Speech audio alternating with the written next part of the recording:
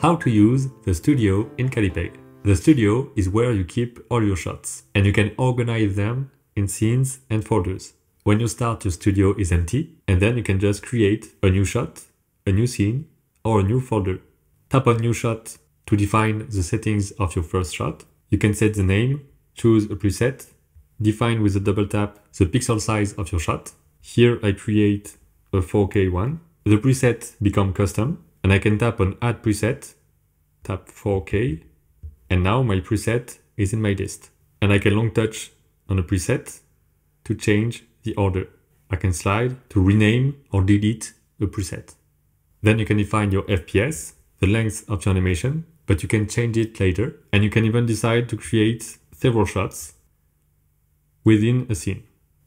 And then I have a new scene here, including 3 shots. I go back with that button here. I can also create a new scene from the new scene button, test, and I can tap on the plus icon on a scene to create a new shot in it. Tap on New Folder to create a new folder. The folders are displayed at the bottom of your studio. It's always organized with the shots at the top, then the scenes, and then the folders. Tap on Import to either take a photo, select a file in your photo album, in your files, or import an image sequence to create a new shot. Here I will delete with the menu my different scenes, and we will go back to that menu right after. You can change the order of shots, scenes, folder, but you can decide how the elements are sorted. By default, it's the most recent files. If I open the train and go back to the studio, it will be first.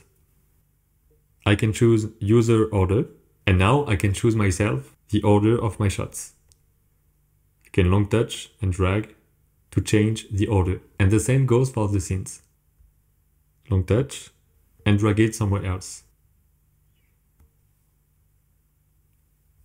And the last one, alphabetical. It will just sort your shots, scenes, and folders in alphabetical order. I go back to most recent files. I can select one shot, long touch on it, and drag it in a scene or outside of a scene. I can drag and drop a scene within another scene, and it will become a folder containing my 2 scenes. I long touch here, and my scenes are back in the main part of the studio. That folder here is now empty, so I delete it. If I long touch on one shot and drag it on another one, I can create a scene or a folder from it. And then I can just tap the menu and split my group. And the shots are back in the shots part of the studio. The shots, the scenes, and the folders have menus. You can tap here. You can rename, compress, which is very useful because it will compress your shot into an archive, which you can decompress later. And your shot size will be way lighter. This shot is almost 2 GB. And if I tap compress, it's now almost 6 MB. So it's way lighter. And at any time, I just tap decompress if I want to open it and work on it again. From the menu of a shot, I can also duplicate, delete, export. So I have the same export panel that I have within a shot. And I can decide to export my animation as an MP4 from here. You have other types of exports. Export images will export only images from that file into PNG files in a folder. So if you have an issue with a specific file, you can just export raw images and then import again and redo your timing if necessary.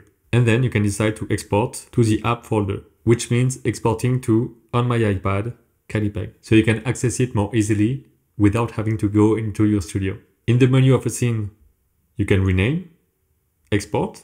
So it will export all the shots within your scene. You can duplicate. You can split. It went far away, so I just go to user order and then it's here.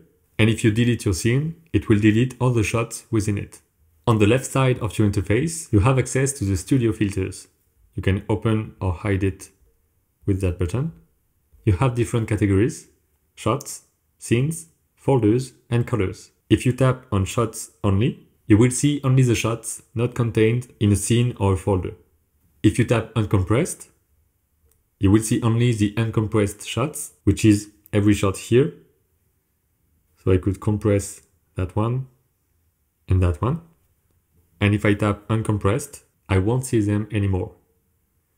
But if I tap compressed, I will see them only. I tap again to remove the filter.